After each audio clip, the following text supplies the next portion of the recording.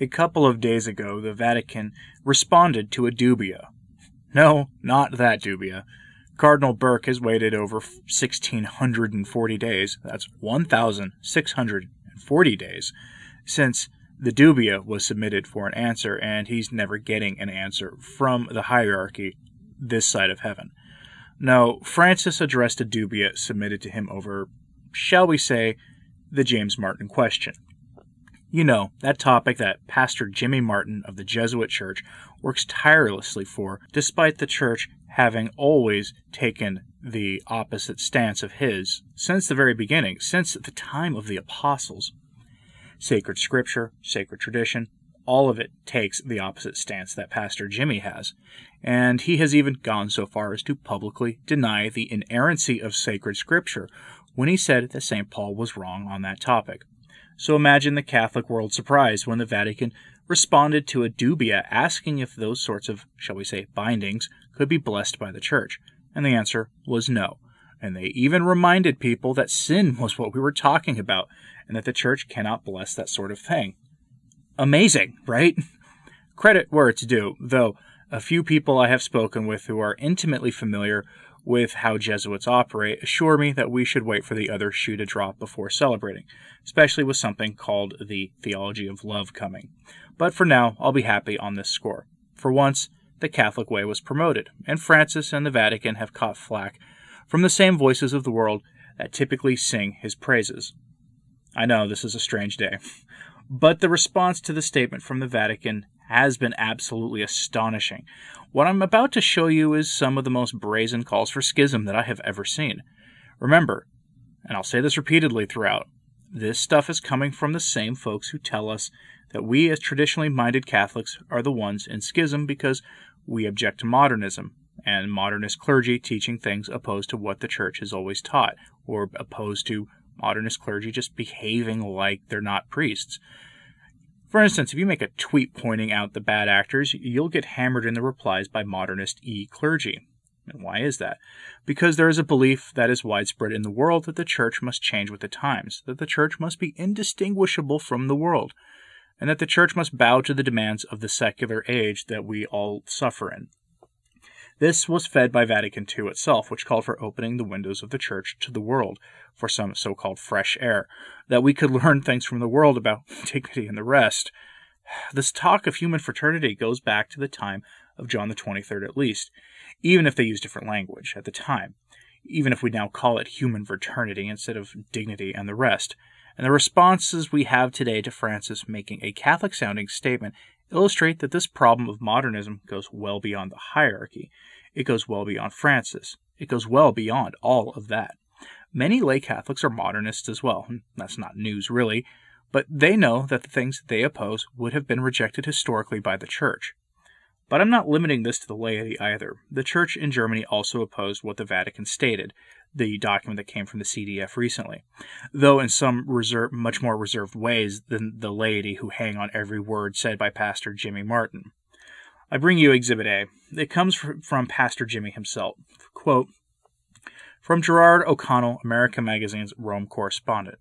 Vatican, with Pope Francis's approval, says priests cannot bless bindings described negatively by St. Paul in Romans chapter 1, verses 26 to 27, 1 Corinthians chapter 6, verses 9 to 10, and 1 Timothy chapter 1, verses 9 to 10.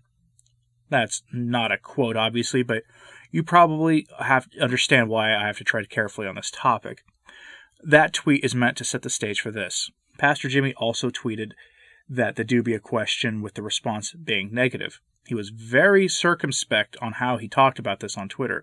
He's suddenly feeling pressure to conform publicly to what the Church says, and people should almost rejoice over that by itself. Though it's temporary, as it always is with him. He'll continue his bridge-building campaign without a doubt. I showed that post so I could show you the responses. Get a load of this. Obviously, I'm not going to show who posted these, and I apologize for my haphazard photoshopping here to sort of respect the identities of people to keep them private. So don't go looking for the people in question. But there are plenty of people talking on the moral quagmire that is social media. They're responding that the Church is wrong on this and demanding that the Church change what it teaches because the Church is being mean.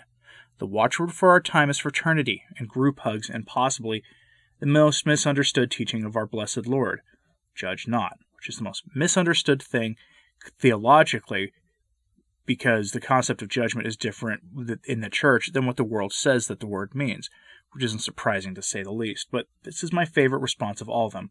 Feast your eyes or ears on this. It's from someone we'll call V. Quote, Father James, please lead a movement to split the Jesuits from the Vatican. What a great church that would be. End quote. It even has emoji hands clasped in prayer. This isn't a comment in isolation either. There were many variations of this on social media, both on Twitter and on Facebook. Now just ponder that one for a moment and really think about the implications of it. There are people honestly asking Pastor Jimmy to cause a schism over this issue, one that is clearly laid out by St. Paul in Romans chapter 1, verses 26 to 27, 1 Corinthians chapter 6, verses 9 to 10, and 1 Timothy chapter 1, verses 9 to 10. It's widespread too, and I hate to say it, but I almost want them to do it. Now, I said almost. It is an urge that I'm resisting. The real Catholic response is to hope they change their hearts and minds on this, and to pray and fast for them to do so. But remember, these are the same folks who point the finger and say that we are not in communion with Rome because we want the same faith that was taught 60 years ago, or 500 years ago, to be taught today by the Church, that we want the TLM, which can be demonstrated to go back to St. Gregory the Great, that we want the reverent Byzantine and Maronite and Chaldean liturgies that respect their liturgical traditions, that we want the Church to take the hard stances on tough issues publicly, and frankly that the Church was too soft on this response, that the Church must be salt and light in the world and not go with the ebbs and tides of the secular realm. These are the same voices calling us schismatics for just trying to be authentically Catholic, the way that those who came before us were, because we want in our wildest hopes and dreams to achieve a level of sanctity that the saints we admire most did.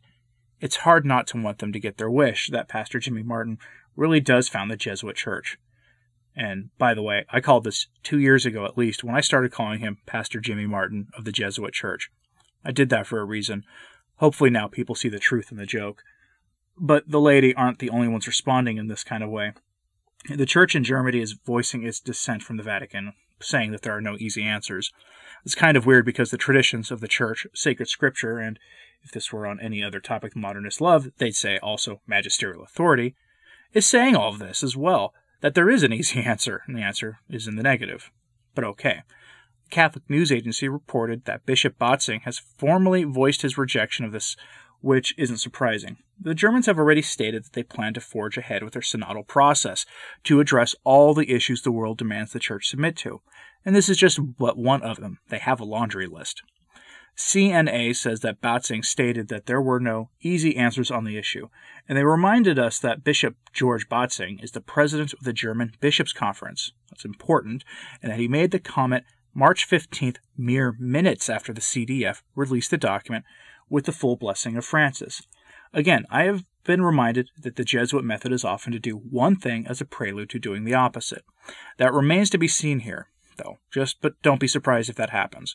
Anyway, Botzing, who is a modernist through and through, said that the CDF statement conflicted with, quote, the state of church teaching as expressed in several Roman documents. And he continued, in Germany and in other parts of the worldwide church, there have been discussions of some time for the way in which this teaching and doctrinal development in general can be advanced with viable arguments. On the basis of fundamental truths of faith and morals, innovative theological reflection, and also an openness to more recent results of the human sciences and the life situations of people today. There are no easy answers to questions of this kind. End quote. Note something here. The applications of the norms and terms of the world to the Church and its theology. I really dislike when people do that, especially or regardless rather of their views of things, because frankly the Church's teachings don't conform to any secular program. And it's really strange that he talked about the human sciences. That's the social sciences. And as a trained social scientist, I don't have much respect, if any, for the social sciences. I can find examples, though, of things that the Church says that sound like they align with the program of any secular faction of any kind if you want it to. It really isn't that hard when things are taken in isolation. But note that we're seeing hints of Teilhard de Chardin here, with the idea that theology can evolve, that the truth can change to reflect the changes in the world. Note that, and remember that that is what we're actually dealing with here. Something here is worth noting as people rejoice over the Vatican statement. In addition to this being the year of St. Joseph, this is the year to commemorate Amoris Laetitia's anniversary. It's weird having a commemorative year for a papal encyclical, by the way. That is definitely something new to this pontificate. But Amoris Laetitia in paragraph 250 contradicts what the Vatican released a couple of days ago. Or so the proponents of Pastor Jimmy's positions are saying. Bishop Botzing cited it, and many more voices will in the coming days. And that is one reason why I suspect the Vatican will, in the coming weeks or months, issue a statement that seems to contradict what was said earlier this week on the Pastor Jimmy Martin topic. All of this doesn't matter that much, though, in the immediate. We are talking about people who really do need our prayers. And the best statement we could have hoped for from Rome in these days and times was a simple no. And we got that. If the people we are talking about had received a yes answer, they'd have been demanding we submit to the changing of what the Church teaches. The world would be throwing parades in Francis's honor, and instead, we'd be hunkering down for more signs of the imminent end. So yes, for the time being, be happy with what transpired on Monday, but do not take it for granted. Things may change, and as the people who have reached out to me have said, the Jesuit method often is to do one thing and then follow it with the next. But for now, feel free to be happy. I am. What do you think? Let me know your thoughts in the comments below. As always, like and subscribe if you haven't. It does help a lot. And please continue to pray for the Church. Thanks for listening. I'm Anthony Stine. Ave Maria.